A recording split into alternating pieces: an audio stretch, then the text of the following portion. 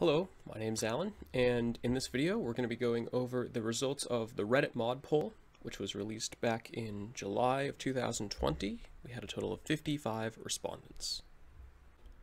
So before we get started, I want to talk about the difference between correlation and causation. So this is one of my favorite graphs. It shows the correlation between the number of people who have drowned in swimming pools and the number of movies that are released starring Nicolas Cage. And you can see that there's a 70% correlation. Now, hopefully these things aren't actually related, but it can show how you might associate data with other types of data when there really is no correlation.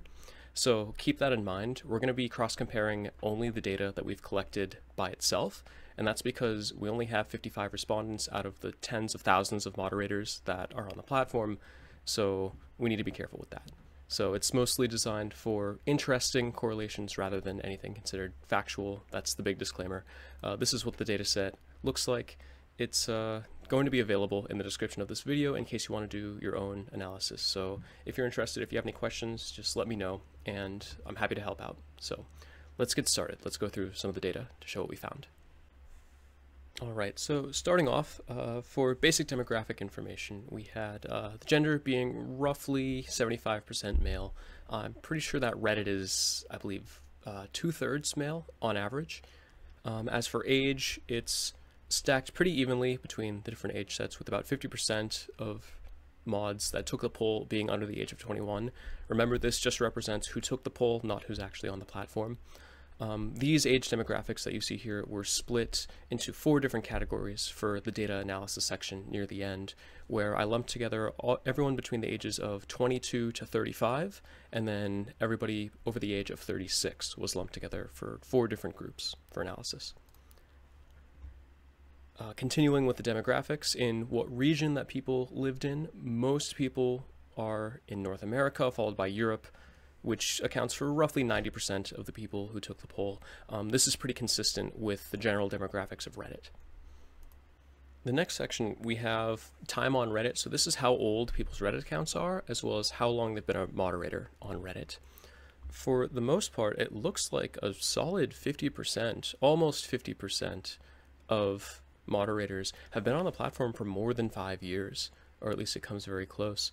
So there's a wide diversity in the number of moderators that we have as far as how long they've been on Reddit, as well as how long they've actually been modding compared to the graph on the right.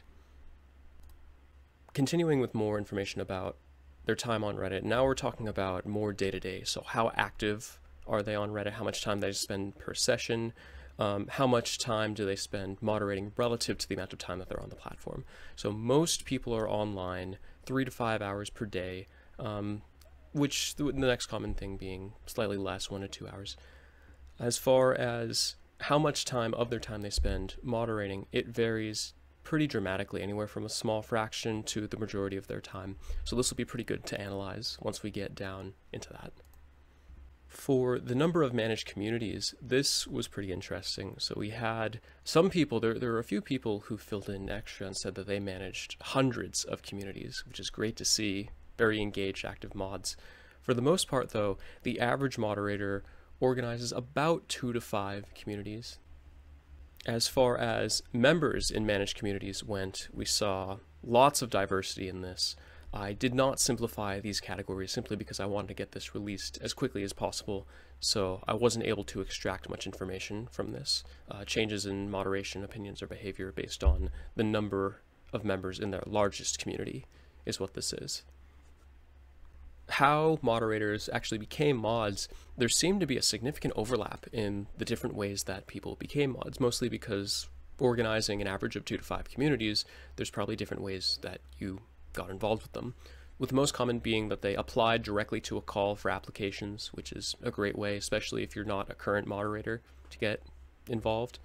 Otherwise, they were personally invited by moderators that were already a member of that community, or they were the direct founder of the community, so creating their own subreddit, which almost 50% of respondents said.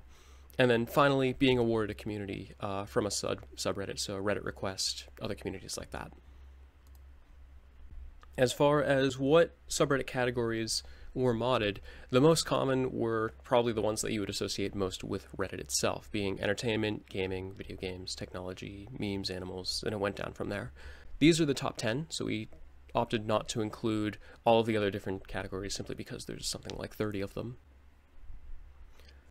For the reasons that individuals decided to become a mod, enforcing the rules was number one, which, after all, is the primary responsibility of being a moderator, followed by doing it as a personal hobby that they enjoy, and then encouraging discussion, which is great to see that there are a lot of people who were primarily focused on encouraging discussion, followed by sharing knowledge or then creating a community on an activity that they personally enjoyed. So now we're getting into the share your thoughts on the statements. So we had 10 statements where you could agree or disagree or remain neutral with those statements. So this is the first one. Mod's most important role is to promote discussion in the community, where people mostly agreed.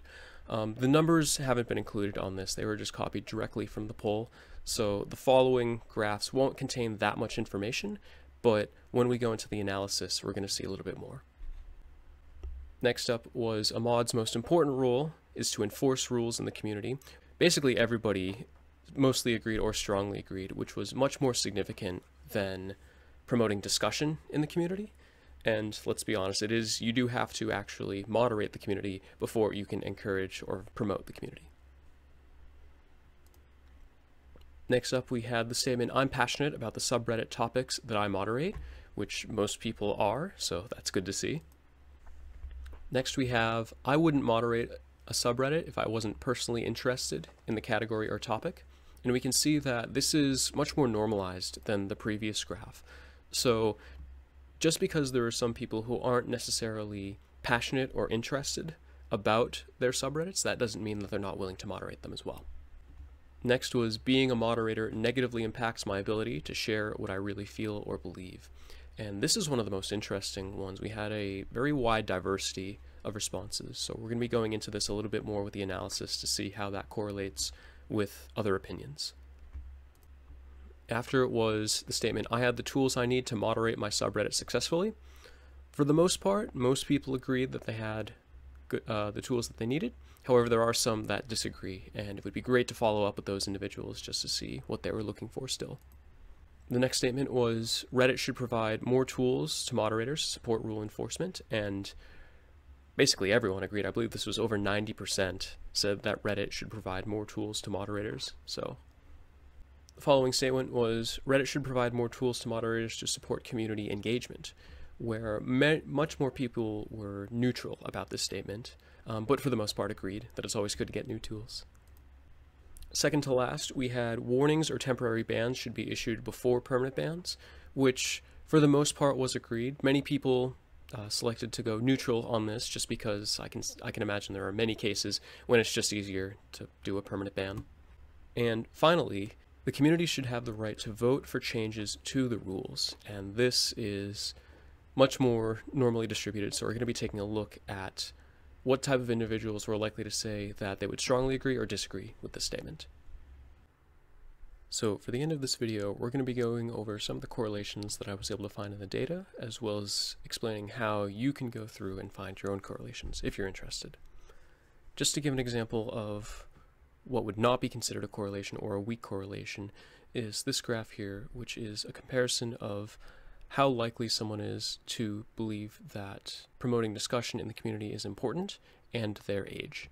So for the most part, the different age groups that we have, it's more or less average. It's normalized between the different levels of agreement, except for right here, but this might just be an anomaly between the two of them, as compared to something like this, which is the number of years that somebody has been a moderator compared to their age. And logically, this would line up. It would make more sense that if somebody is younger, under the age of 18, they haven't been modding as long, where most of them have only been moderators for 1 to 2 years, versus somebody who is over the age of 35, the average majority of them has been modding for much longer, between 6 to 9 years. And so that's an example of a direct correlation that's statistically significant. It's difficult to say how significant, but it is significant. And so moving on to some of the other comparisons. This is a graph showing the likelihood that you're going to spend more time on Reddit depending on if you're modding topics that you're passionate about, where you can see that individuals who were only active a few days per week were saying that they usually weren't moderating for topics that they liked, compared to individuals who strongly agreed that they were passionate about the topics that they modded were likely to be more active on the platform, which makes sense. When it comes to the amount of time browsing Reddit versus only moderating for topics that you find interesting, this had a similar correlation where when individuals were willing to moderate for topics they were less interested in, they were, as a result, less active on the platform. And it's difficult to say what the cause and effect relationship between this was, but if you're interested in staying active on the platform, definitely make sure that you are moderating content that you are passionate about. That's very important. Next up was an analysis of how likely or important you believe it was to do warnings or temporary bans before permanent bans based on age. And what we found is that it is surprisingly much more likely that younger moderators are to offer warnings or temp bans as compared to individuals who are usually older, so especially above the age of 35. Disclaimer has to be given here in that if you do an analysis of the data or stacking, most people for the most part agree that warnings or temporary bans should be issued, but of the groups who do disagree with this, the majority of them are older. And finally, the last comparison we're going to do is users' age versus their likelihood of supporting voting for the rules within the community. And the strongest correlation that you can see here is that it's much more likely that older individuals or older moderators are not going to support voting for the rules.